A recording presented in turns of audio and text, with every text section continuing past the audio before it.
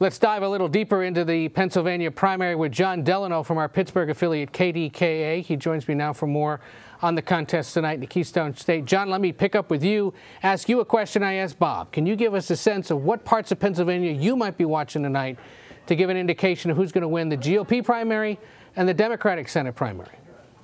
Well, it's very interesting, Ed. First of all, great to be with you. When you start to look to where Republicans live, ironically, there are more Republicans in Allegheny County, greater Pittsburgh, than any other part of the state. I think some 265,000 Republicans are in this county where I am right now. So it's obviously very important, this part of Western Pennsylvania.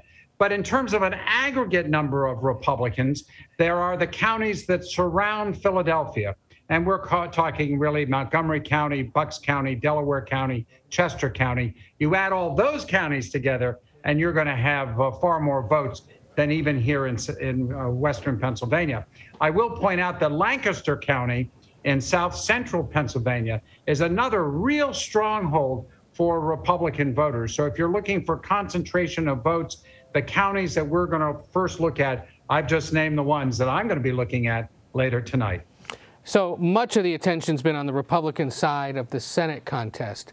But on the Democratic side, frontrunner John Fetterman, who's currently the state's lieutenant governor, threw a wrench into things over the weekend, acknowledging he suffered a stroke on Friday. He's been hospitalized. He was having a procedure today to work on his AFib. His campaign released a photo of him earlier today casting an emergency absentee ballot. First off, because I know he's from your part of the state, you have any indication of the severity of this stroke he suffered and why he's laid up? And any sense of how it might have changed the minds of Democratic primary voters here in the closing days? Well, I've texted with him, and he says he's fine. But, of course, he's not going to say one way or the other, and he's certainly not giving medical advice. And I'm hardly a medical doctor. I think that the situation obviously is so serious, or at least serious enough, that he's still in the hospital. He went in on Friday, and today's Tuesday. He's still there. But you see video of him, and he's perfectly lucid and conversant. And the fact that he can text is obviously another positive sign. But he did have to go in to have a pacemaker put in today. That was the surgery a couple hours ago, a pacemaker to control the AFib of his heart. And, although these surgeries have become very routine, and he has age going for him. He's 52 years old. He's also lost a lot of weight over the years. He was much heavier. I think he weighed as much as 400 pounds at one point. He's much, much thinner since those days. So, he's got a lot going for him, and I've seen no indication that he can't run for the U.S. Senate if he wins the Democratic nomination today.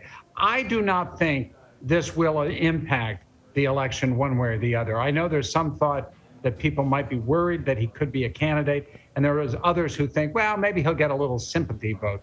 But I think on balance, I don't think this is going to make much of a difference.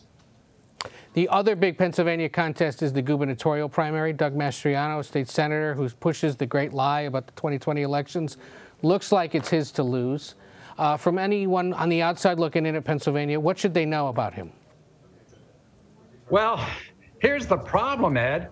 It's very difficult for local reporters throughout the Commonwealth to get much of information directly from him. We've not had the sit-down interviews or the interviews we've had with all the other candidates, and it's been very difficult indeed. He is a 30-year military officer, retired colonel. He taught at the War College. He is somebody who's really new to politics. He was just elected a state senator a couple of years ago. So it's not as if he's been in government a long time, but there's no question that he's a strong, strong conservative. And he's somebody who has really been the Trump movement in Pennsylvania. I think you could even argue before Trump. The fact is that he led a busload of folks to the January 6th event in Washington, a rally or an insurrection, depending on your point of view. He certainly says he was not part of the violence. He then led an investigation claiming that the Pennsylvania result in 2020, in which President Biden won the state by 80,000 votes, Mastriano says it was, stolen from Donald Trump. So, it's hard to know too much more about him. I mean, he's married, family man. I mean, he's very active in his church. I mean, those things you get from his bios and what people say about him. But in terms of where he stands specifically on issues from a direct one-on-one reporter inquiry, we haven't had that yet. Maybe we'll see between now and November.